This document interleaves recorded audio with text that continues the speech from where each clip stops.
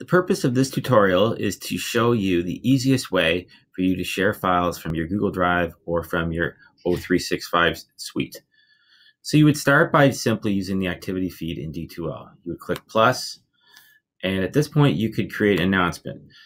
In this assignment, we're going to create an assignment, which will then allow for an additional space to be created where students can resubmit or submit the task that you just created back to you.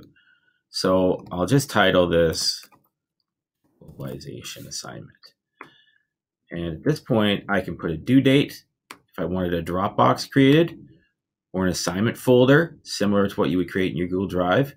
And it will auto create it after we add the assignment. So I'm going to attach it from our Google Drive. This shares the file, so you don't have to click share and you don't have to put it into a folder to share to them.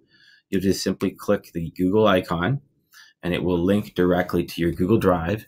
It may request that you log into Google one time first before this process is set up with an integration. But after that, you won't have to log in. It will take you in directly to a folder. So in this example, I'm just going to say that this file is an actual assignment. And I would click select, and then I would post. And what you'll see here is a link to the assignment that the students would click on. It would create a copy for them automatically.